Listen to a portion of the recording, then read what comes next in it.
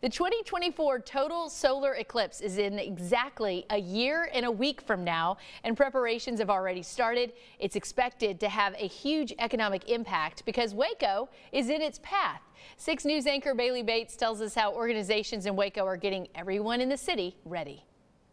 Lindsay, the last time a totality passed over the city of Waco was in 1878. So you know city leaders are really playing up this rare sighting. Tonight there's a town hall meeting here at the Waco Convention Center where event organizers are set to explain some details about a viewing experience for the public that you won't want to miss. The total solar eclipse of the Great American Eclipse is happening on Monday, April 8th, 2024.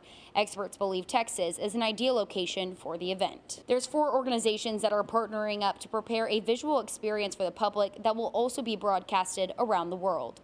Carla Pendergraft, the Assistant Director of Tourism for the City of Waco, says this impacts everyone here in Central Texas, whether they attend the viewing experience or not. We think that if people haven't already heard, they will get asked for other people to come in, their relatives or friends, to stay with them in their houses because the hotels will be so tight.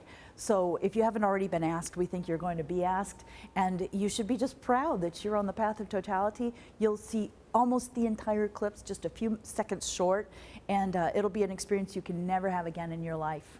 The city of Waco is anticipating 15,000 to 20,000 to attend the Eclipse Festival. If you can't make it out to tonight's meeting, don't worry. We're going to recap everything tonight on 6 News at 10, but this is going to be impacting all Central Texans, and you won't want to miss it. For now, reporting in Waco, I'm Bailey Bates for 6 News.